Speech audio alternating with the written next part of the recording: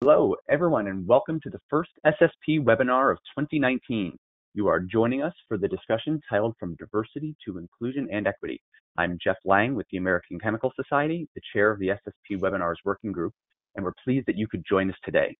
In a moment, we'll get started and hear from our moderator and panelists. You'll be seeing the SSP splash screen as we get started in this session. Your phones will be muted automatically in consideration of our presenters and your fellow webinar participants.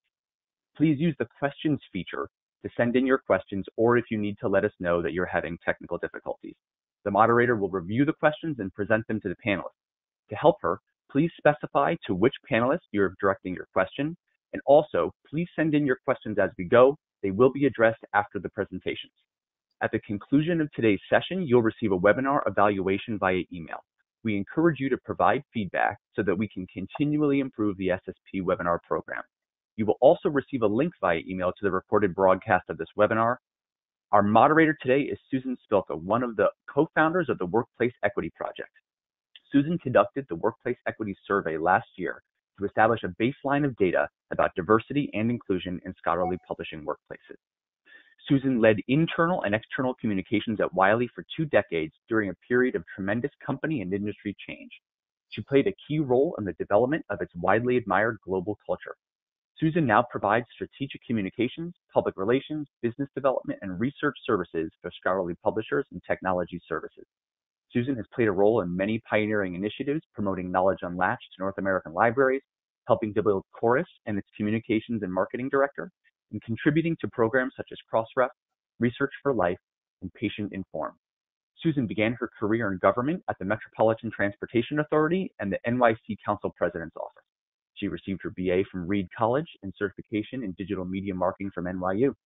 Now I'll turn over the webinar to Susan so that she can introduce the panel and get us started. Okay. Good morning, everyone, or good afternoon.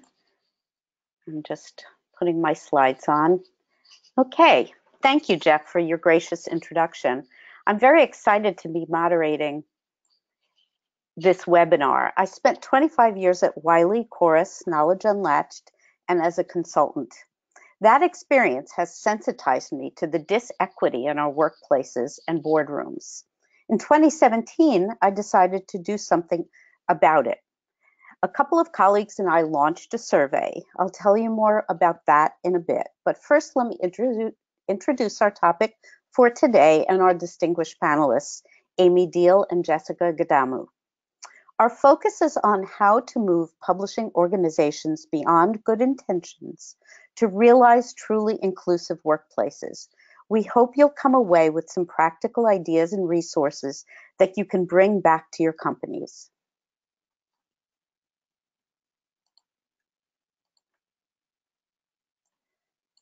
I think my slide is not, there it is, okay.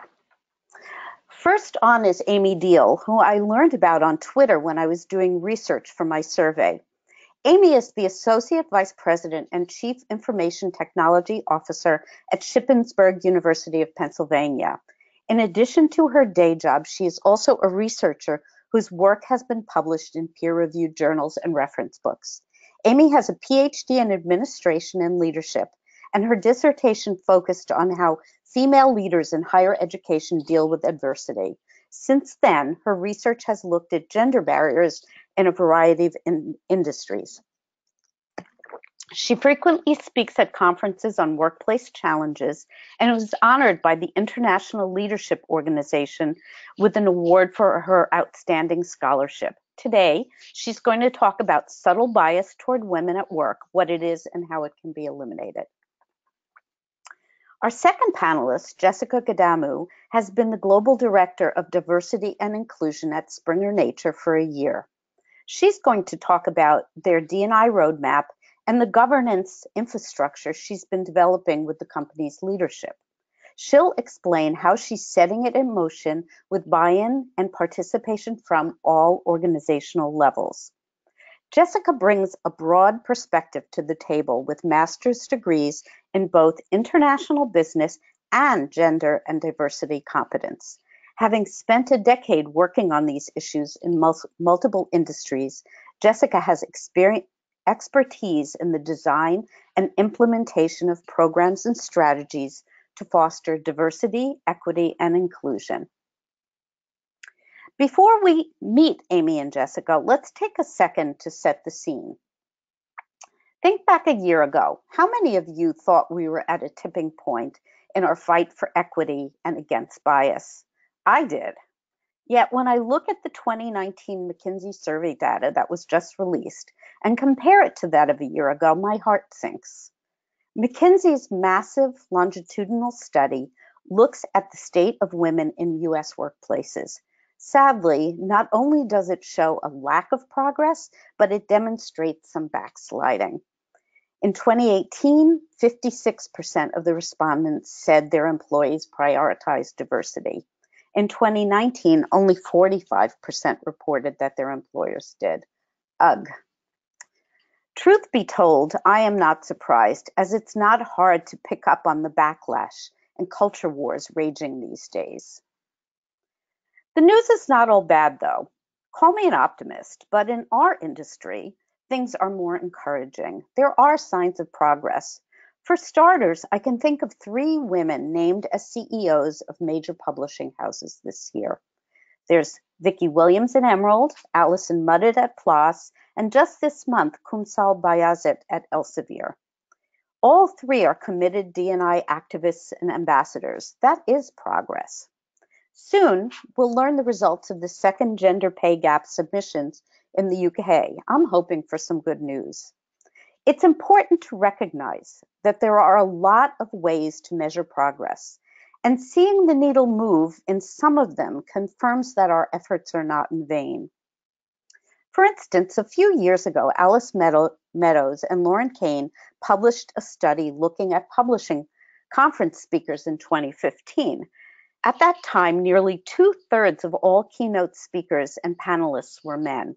Since then, there's been good progress in diversifying the speaker roster, a metric that reflects the industry's leadership pipeline.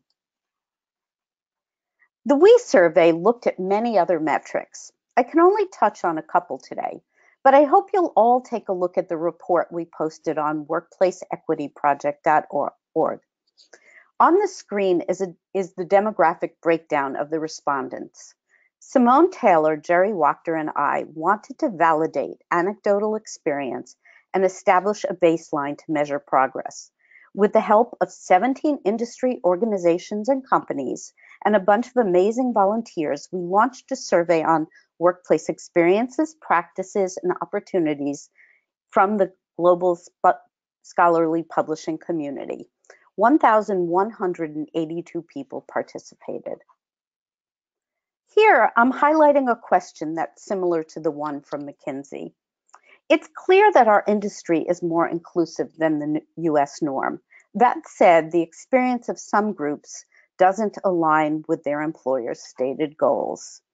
There's other WE survey data not shown here that demonstrates the relative lack of training on how to improve social and cultural affinity with groups and individuals who don't fit the norms. Are our organizations walking the talk? Sadly, for many, the answer is still no. I think I lost this.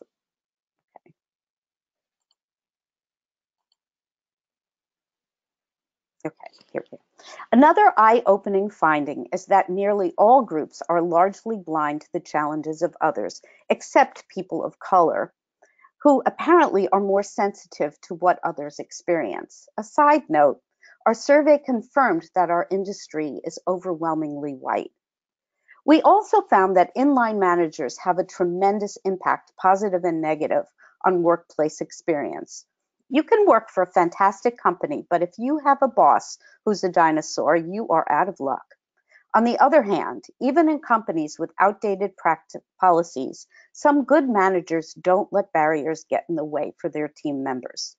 Which leads me to our conclusion that individual and collective awareness goes a long way to curbing bias.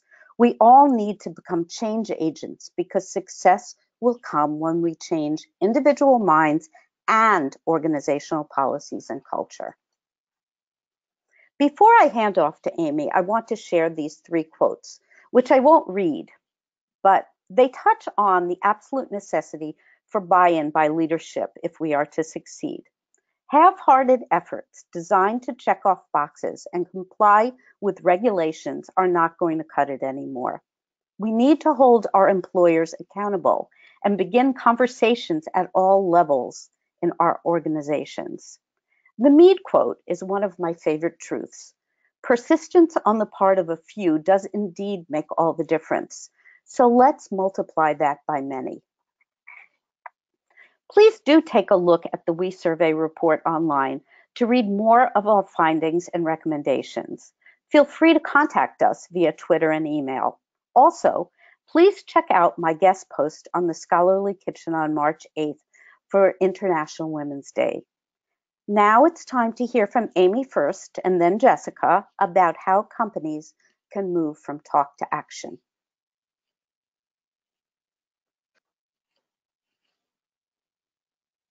Thank you, Susan, for that introduction, and thank you for inviting me to speak today about this important topic.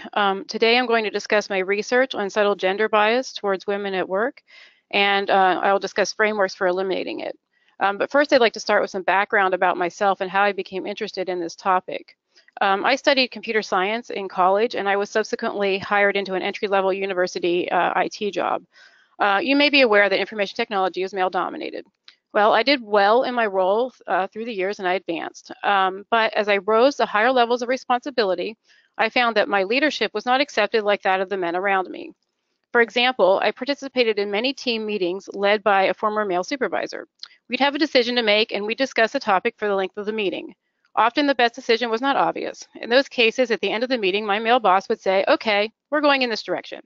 And the team respected both the decision and my boss for his decisive leadership.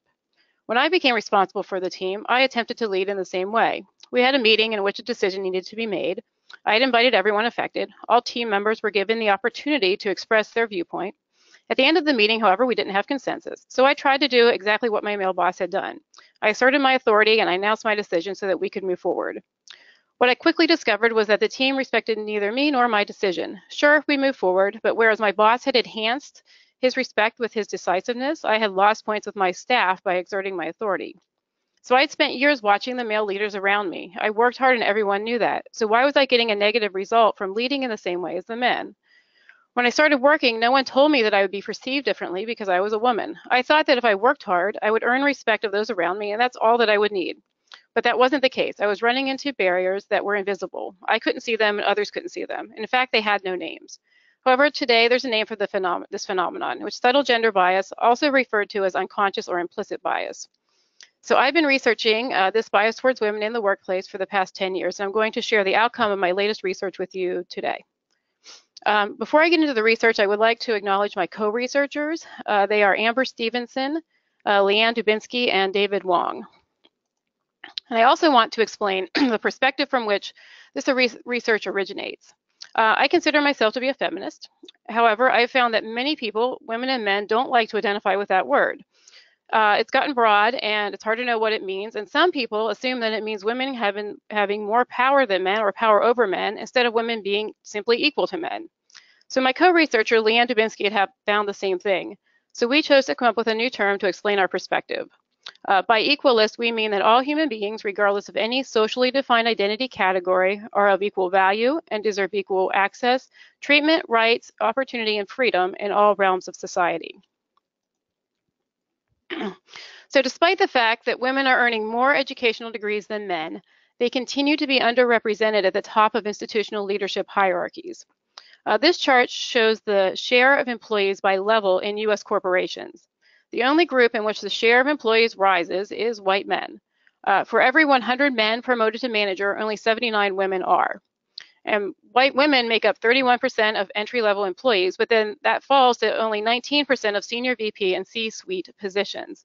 And women of color are the most underrepresented group of all. While they make up 17% of entry-level employees, they drop to only 4% of senior VP and C-suite positions. So although there's a pipeline of educated women in the United States workforce, something is limiting their ability to ascend to top leadership. Although organizations have adopted policies prohibiting overt forms of sex discrimination, impediments to women's advancement may be more subtle and more elusive than deliberate discrimination. In fact, because they are often built into ordinary institutional functioning, they are often invisible. Subtle forms of gender bias involve barriers which arise from cultural beliefs about gender, as well as workplace structures, practices, and patterns of interaction that inadvertently favor men. So Leanne Dubinsky and I wanted to know just what were the barriers which contributed to subtle or unconscious gender bias for women in leadership. So we combined our face-to-face interview research data. I had interviewed 26 women executives in higher education, and Leanne interviewed 12 women executives in faith-based nonprofit mission organizations. From that work, we identified 27 barriers. What is striking is that these barriers are derived from women working in two very different sectors. While higher ed is thought to be progressive and liberal, religion is quite conservative. And yet, the women's experiences with barriers were more similar than we initially guessed they would be. We have published this list in the journal Human Resources. We've published this research in the Journal of Human Resources Development Quarterly, summer 2016, if you're interested in more information on this research. After developing this list, Leanne and I wanted to continue the research, and we wanted to see if the results would generalize to women in other sectors. So we partnered with Amber Stevenson and David Wong to develop a survey instrument. The subtle bias towards women leaders scale poses multiple choice questions corresponding to the 27 gender-based leadership barriers which were identified in the qualitative research. We've tested this scale with women in 4 sectors: higher education, faith-based nonprofits, healthcare, and law.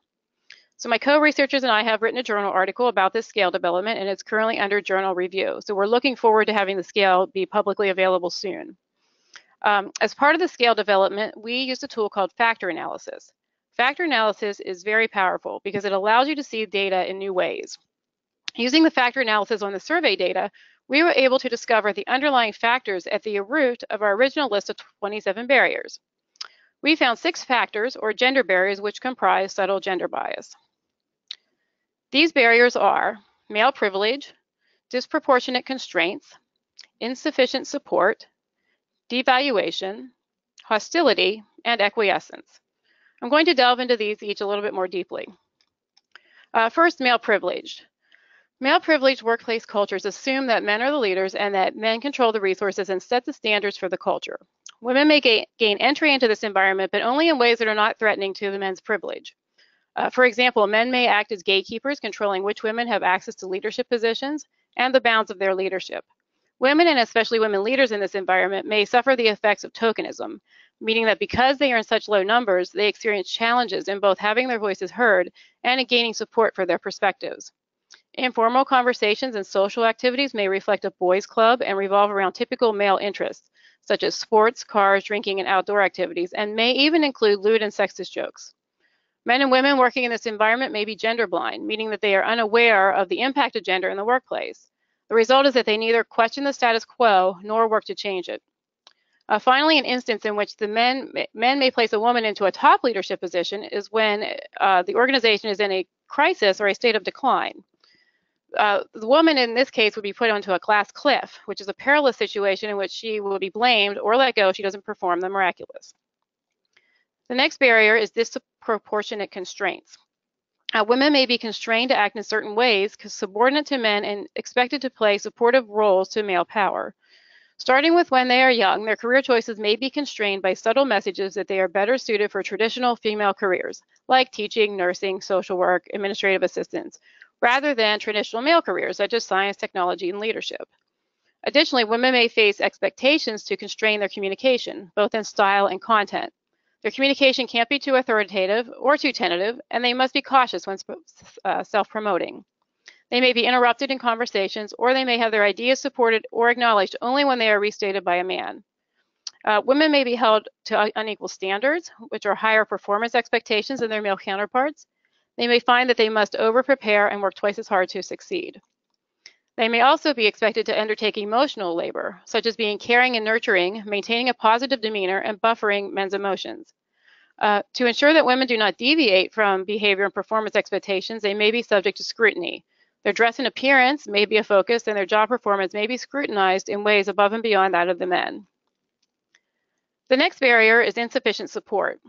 Women may lack access to social structures and networks that would support their advancement. Women may lack mentoring relationships, and they may lack sponsors who could recommend them for advancement. They may face exclusion from informal networks, unofficial social events, and sometimes formal professional events, all of which are places where work relationships are built and decisions made. In addition, the organizations may hold resources needed to accomplish their job and fail to provide support when they experience discrimination or harassment. The next barrier is devaluation. Devaluation consists of attempts to make women seem less important and detract from their authority. Their contributions may be devalued if they are acknowledged at all. It may be assumed that they will handle the administrative work, including office housework, and they may experience backlash if they refuse. Devaluation is often reflected in pay, in which they earn less than men for similar work. They may even be told that salary inequality stems from their family situation or that of their male colleagues. In fact, many women in our research have been told that the reason that they earn less than specific male colleagues is because those men had families to support. They may experience diminishment in the form of put-downs, pet names, belittling, and condescending remarks. Some behaviors of devaluation fall into the category of benevolent sexism, which can include compliments based on stereotypes and assumptions that women lack capacity to do the job. Such compliments reaffirm notions that women should conform to standards of beauty and be kind and nurturing, and fall in line below the men who are seen as their protectors in the power hierarchy. And finally, more subtly, the organization may be ambivalent about their leadership, placing them into interim or job sharing roles even when they are fully qualified. The next barrier is hostility. Hostility is an active resistance to women's presence and an attempt to keep them in their place. They may face discrimination, such as being denied opportunities for challenging assignments, job-related travel, or promotions. Workplace harassment is another type of hostility, which includes verbal abuse, bullying, sabotage, and of course, sexual harassment. And we should note that not all harassment comes from men. In order to protect themselves, some women may reinforce sexist norms against other women. This is known as female hostility, which may come from upper-level women or even peer and sometimes even lower-level women. And finally, acquiescence. When the barriers are so prevalent, women may internalize them and adapt to the limitations. Acquiescence manifests in several ways.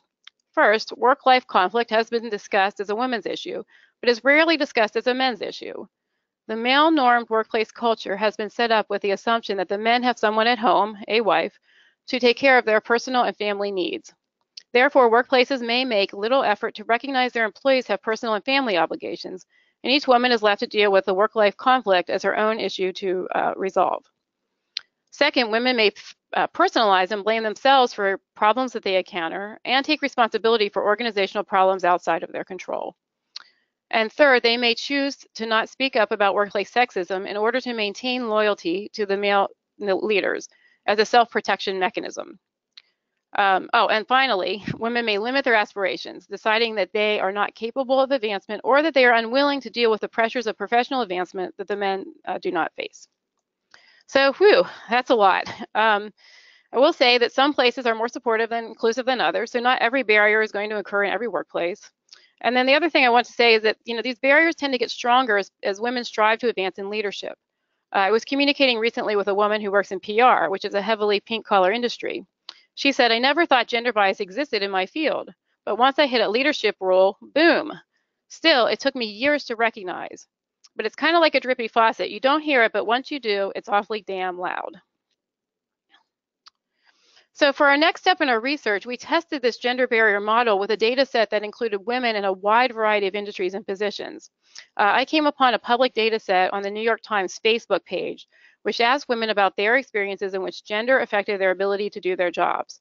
The post went a little viral. There were more than 1,800 comments from women working in wide-ranging sectors and positions.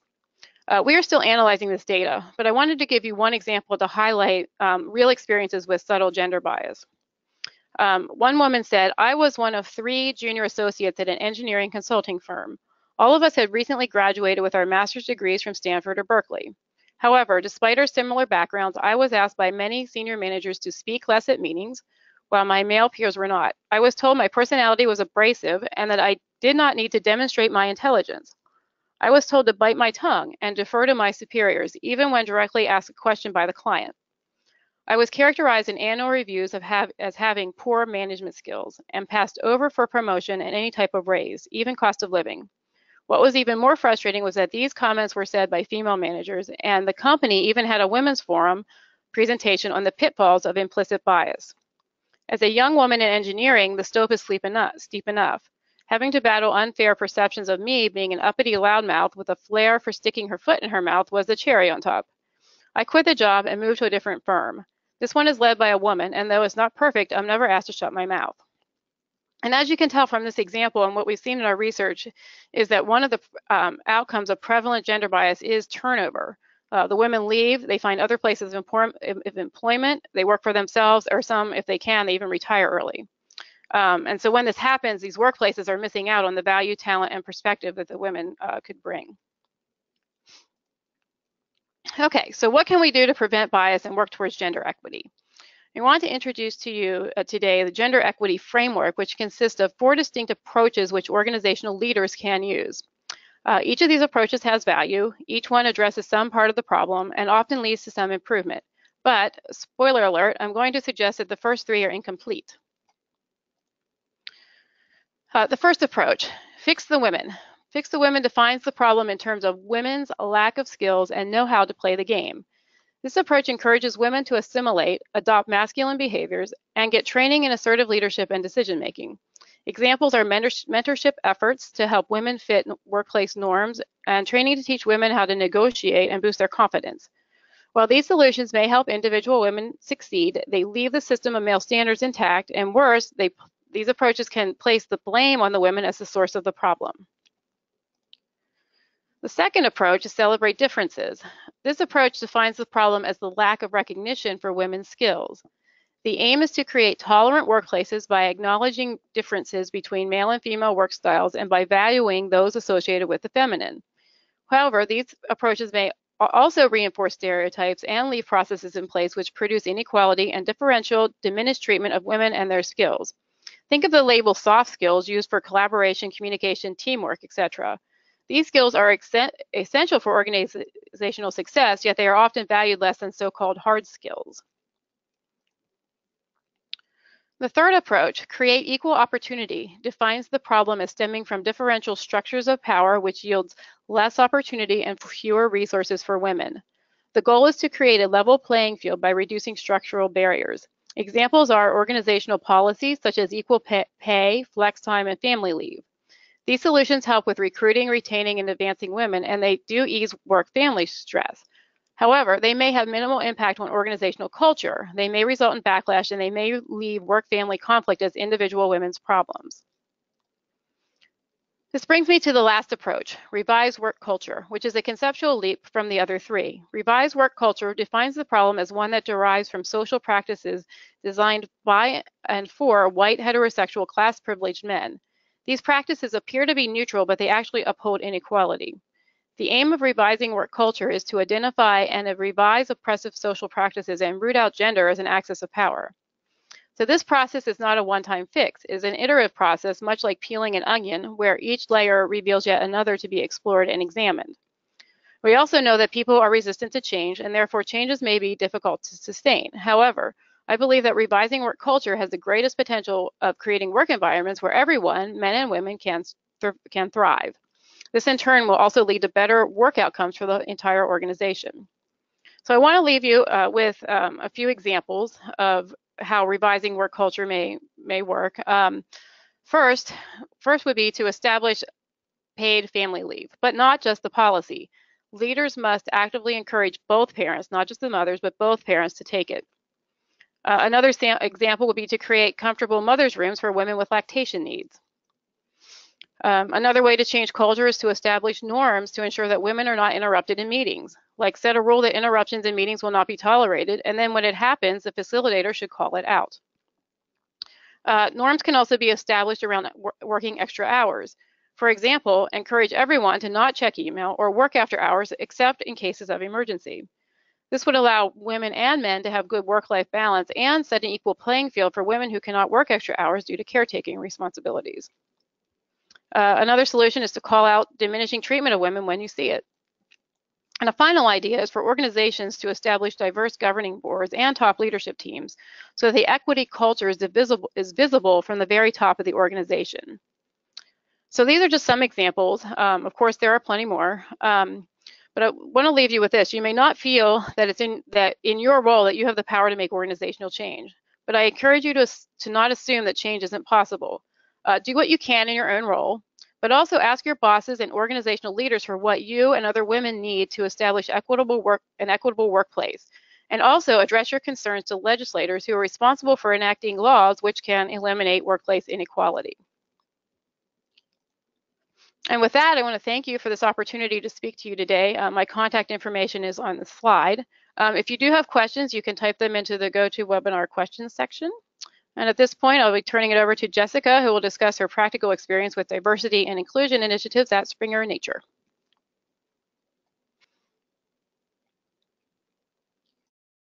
So thank you, Amy and Susan.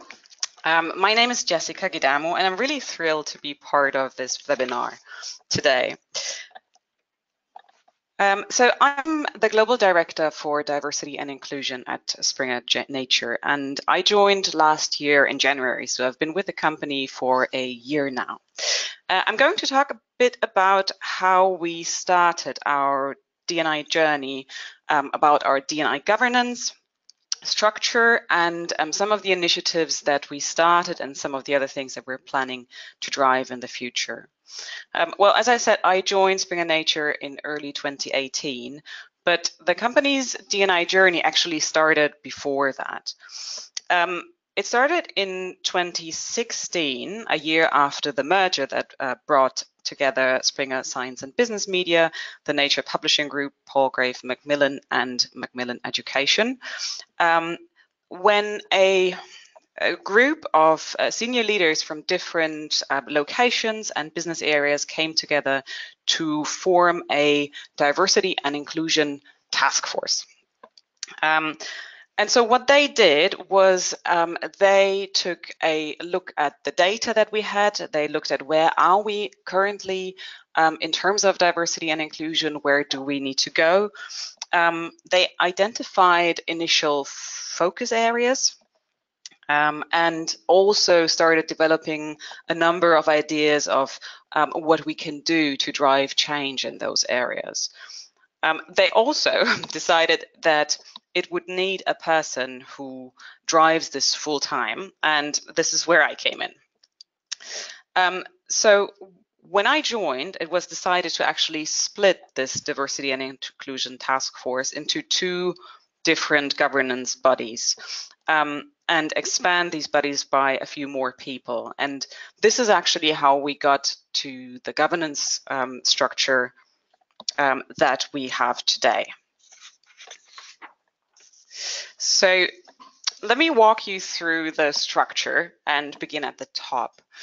Rachel Jacobs, who is our Group General Counsel and a member of the Management Board, is our Diversity and Inclusion Champion on the board.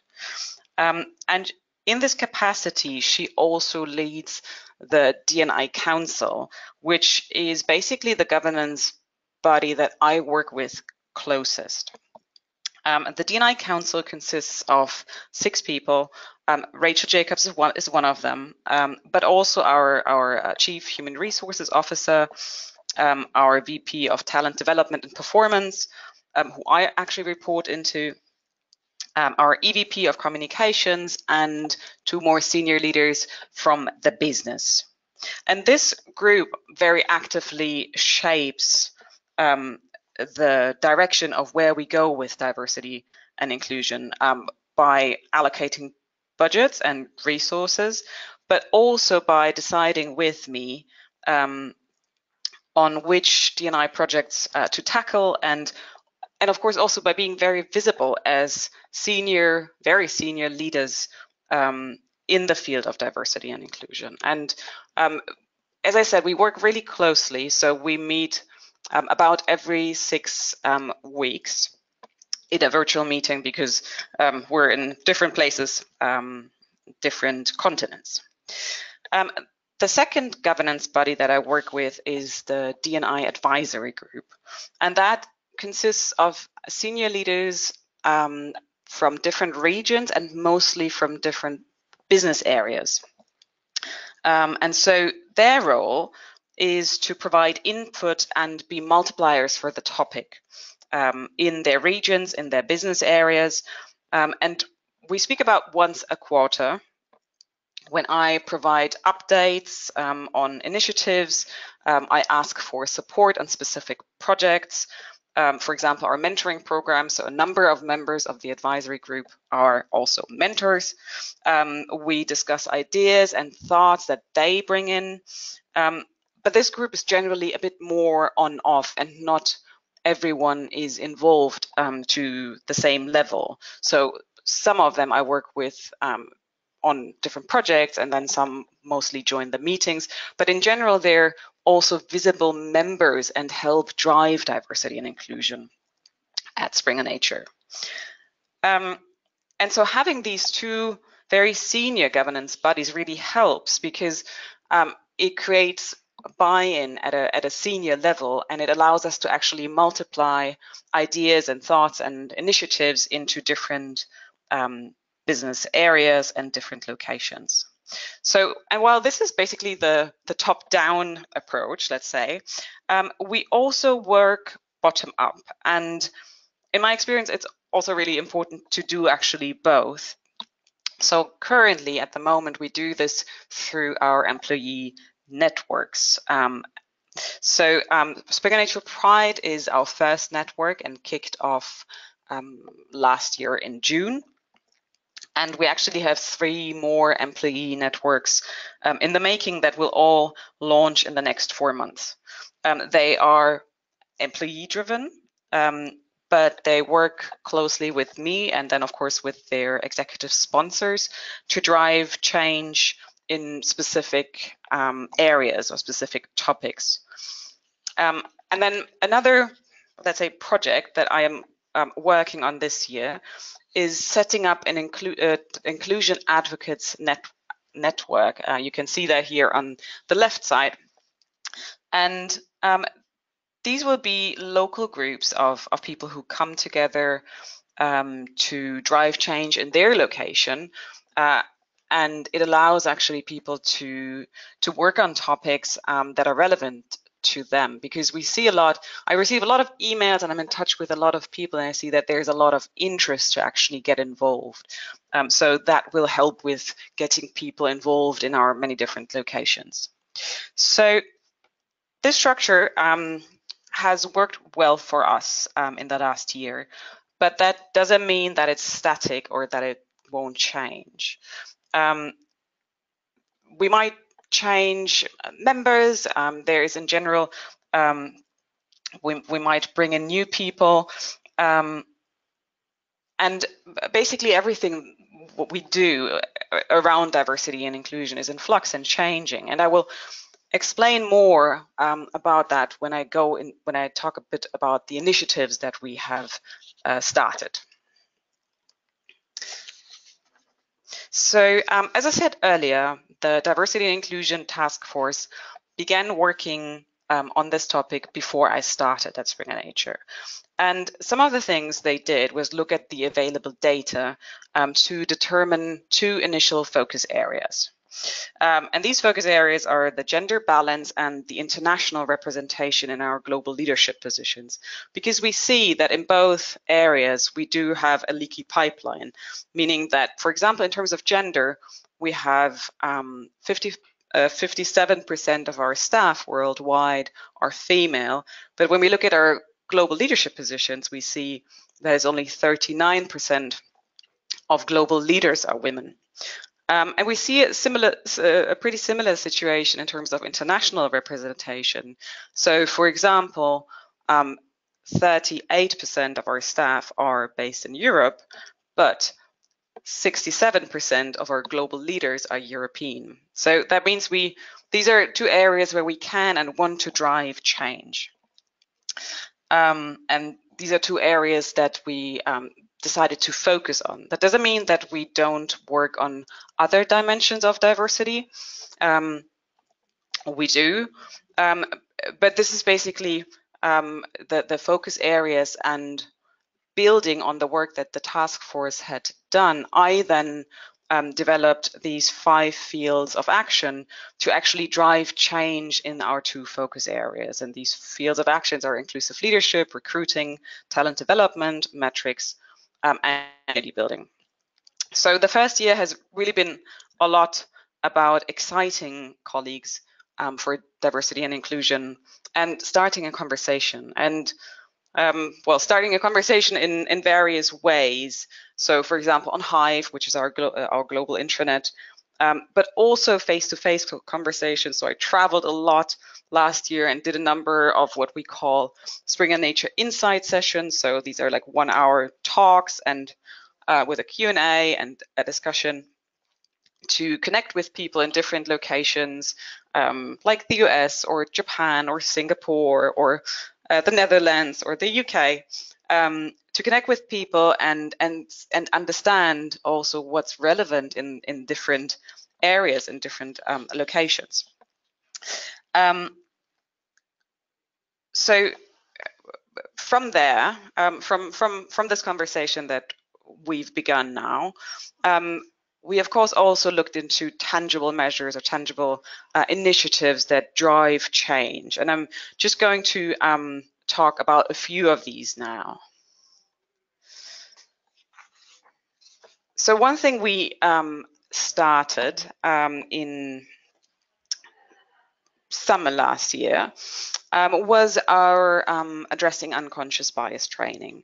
And well, you can kind of see me faintly there in the image, and that's because we developed this training in-house. So I worked with an interface designer, and we developed the content, which were then combined with a number of videos of me talking about unconscious bias, what can be done about it, and for one, the program was really well received because it was also quite interactive, and it allowed us to start a conversation, because of course a 35-minute online training doesn't change behavior as such, but what we wanted to do was start a conversation about diversity and inclusion and start a conversation about blind spots and how we work and what maybe keeps us from being inclusive. So that worked well with the training, and because it's part of our values and conduct training program, it was also a training that everybody in the organization did. So it was rolled out to all of our 13,000 employees worldwide, which had the very nice side effect of basically introducing me to the entire company. And when we rolled out the training, actually, we saw that the numbers of people who follow the diversity and inclusion page in our intranet really increased a lot. So that was really helpful with that. Another thing we did was develop a D&I recruiting checklist, because we know that diversity doesn't just happen on its own. We have to actively seek and recruit candidates from a variety of backgrounds and find ways to access diverse talent pools. And to support that, we actually created this this recruiting checklist, which is basically a guide for inclusive hiring at Springer Nature. It looks at how to build a diverse candidate pool, for example, by leveraging professional associations that cater to diverse candidates, or by reaching out to different networks, organizations. And it also provides suggestions for the selection process of the shortlist, interviewing, evaluating candidates, and lots of links to additional resources. And we did actually 2 checklists, one for hiring managers and one for HR professionals, in order to really kind of help design inclusive recruiting strategies.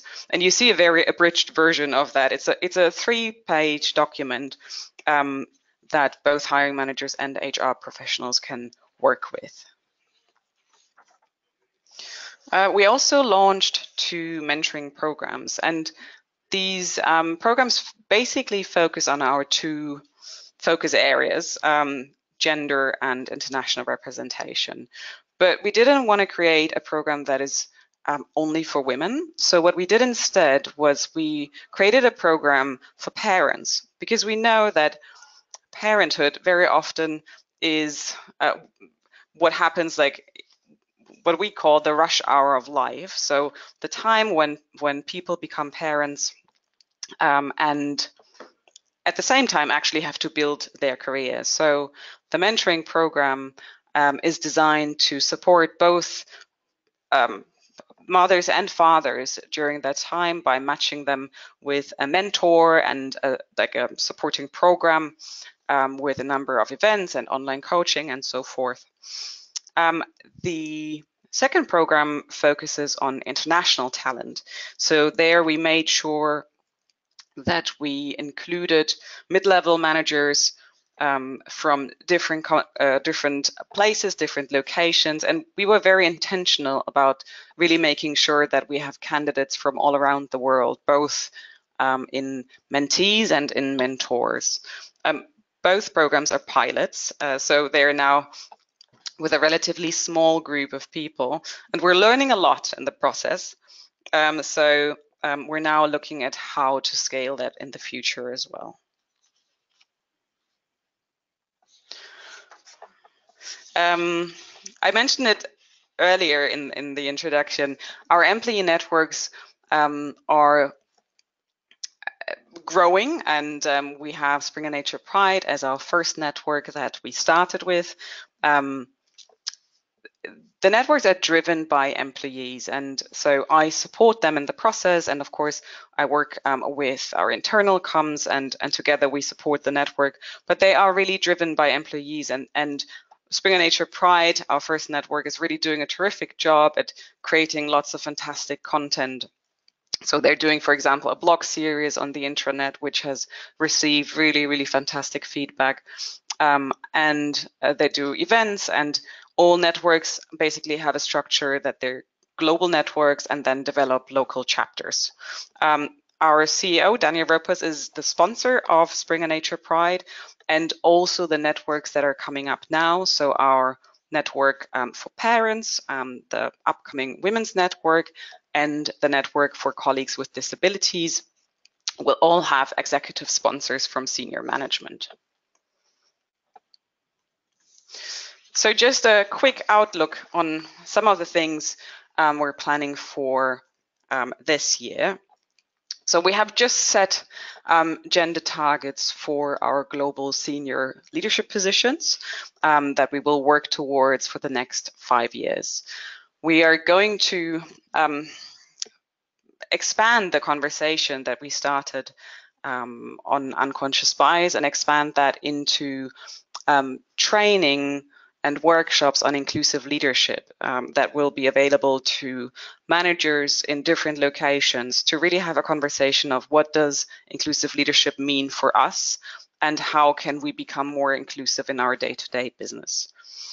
We'll have more networks coming up, and hopefully the Inclusion Advocates Network as well, as a means to have more grassroots and employee-driven initiatives.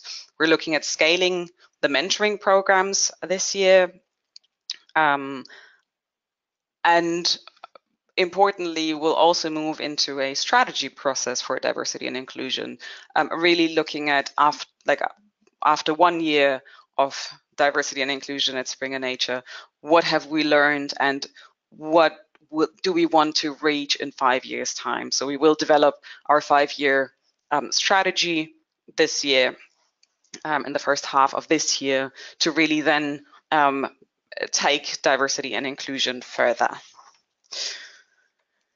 So lastly, some of my lessons learned I just want to quickly share with you.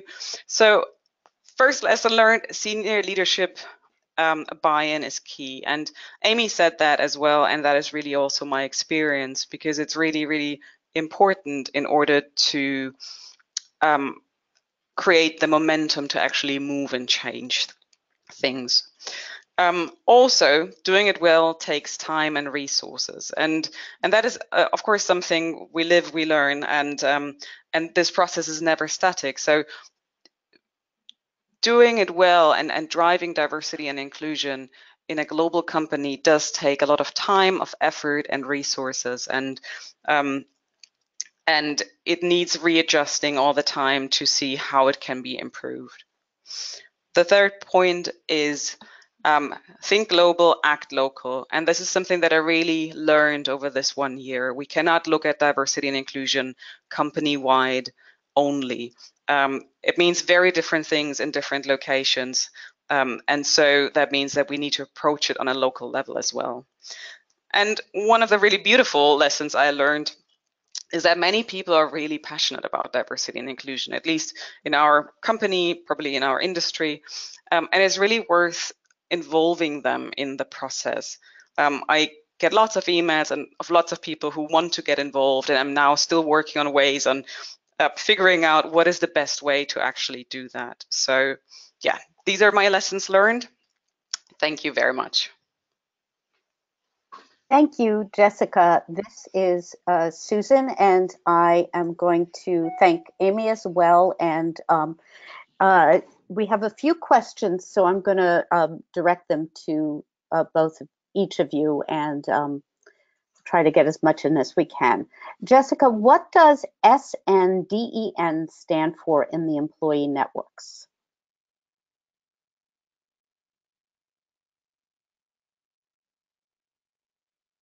SN stands for Springer Nature. Sorry, I should have said that. Yeah.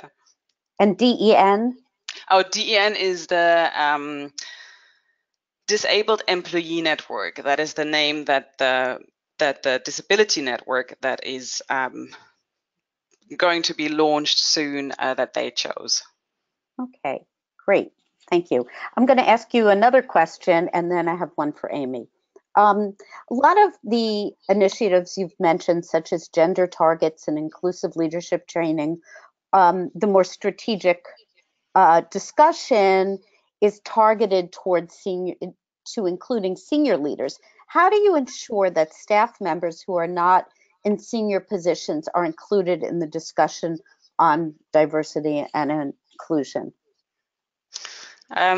Well, we do both. We look at the pipeline. We want to build the pipeline into senior positions. So some of the initiatives, like the mentoring programs, they actually target the points where we lose, like where we see that the leak in our leaky pipeline. But then with many of the community building activities that we do, like the networks, the insight sessions, in the future, the inclusion advocates networks, these are also there to actually reach employees who are not as senior or not leaders in the company. And then, of course, with the workshops that are to come, we're also looking at not only senior managers, but managers across the company. So that will hopefully trickle down then to all levels of Springer Nature. Great.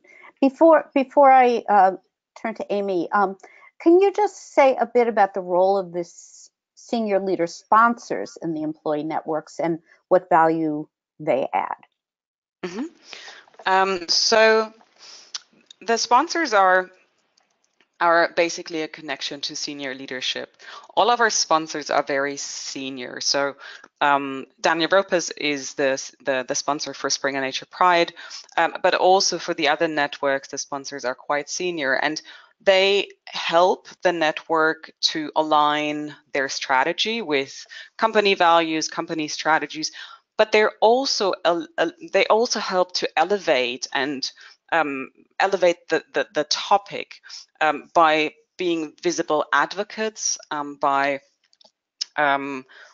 helping with networks and contacts, because they're usually well connected and at a certain level of decision-making power as well. So they're basically a bridge between employees and senior leadership, and can really help to kind of drive change there. Great, thank you. Amy, have you gone back to the study to study in industry a second time? And if so, have any of them made any progress in eliminating subtle bias? So in our research, we haven't gone back to industries a second time to like, assess what progress they've made. But the thing I'll tell you about the scale that we developed is that, so far there has not been any kind of instrument where you could even measure the level of bias within an organization. And so this is the really neat thing about the scale that we developed. So when that scale is available, what can be done is that you can take the scale, take the survey, administer it to your female employees, do some kind of intervention, whether it's training, workshop, initiatives, whatever that is, and then at a later time take re-administer the same scale, the same survey, to see if the bias has, if we've made any improvement. And the other thing about the scale is it is divided up into the different factors, such that if you wanted to test for certain things, like say that you wanted to test for, how is my organization doing with mentoring, for example, there are like 3 questions dedicated to mentoring that you can use to assess, how your organization does within, specific factors of the bias. Great. We'll have to make sure to let everyone know about it through SSP when you do publish the scale. So yes, absolutely. Great. One question is more general. Will this presentation be available after the webinar? It will be posted on SSP website. Jeff, you can let us know where. To attendees for a month, attendees only for a month, and then I believe it will be made publicly available, open access. After that, as I said, I'm going to be writing about it in the Scholarly Kitchen on March 8th, and so that'll be another summary of it. Are there any other questions? That was what we see on the question roster. If not, I will turn the floor over to Jeff to sum up. And we're just at noon, I think, or moments before. So, Jeff?